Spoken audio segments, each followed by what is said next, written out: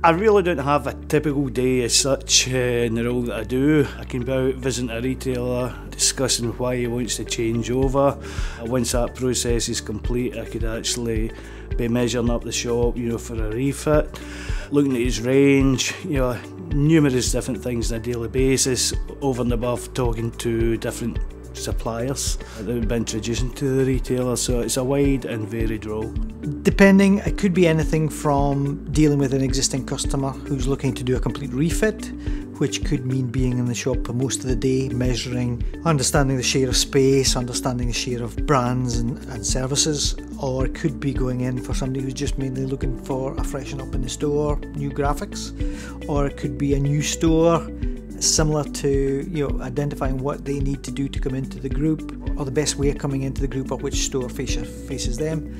But my day could be two of one of the other, one of the next. So there's no such thing as a typical day, but it usually starts early and finishes late. We speak to each customer on an individual basis to see why they want to change in the first place. It could be that the service levels have gone down with the present supplier.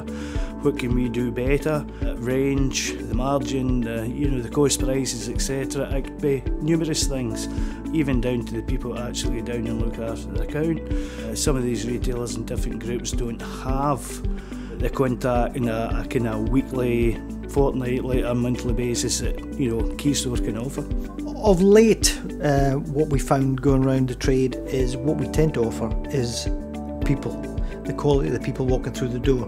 Most of our competitors are wholesalers, and all they are interested in is selling product from the depot out. And once it goes out the door, they've made their sale. What we're trying to do is actually sit down with the retailer and say, right, it's not profitable until it actually goes out with the consumer's bags out of their door. So we're helping them work that way. So a slightly different approach. Instead of pushing into the retailer, we're trying to pull the business out the other end to hopefully make him more sales, more margin, and make him a little bit happier at the same time.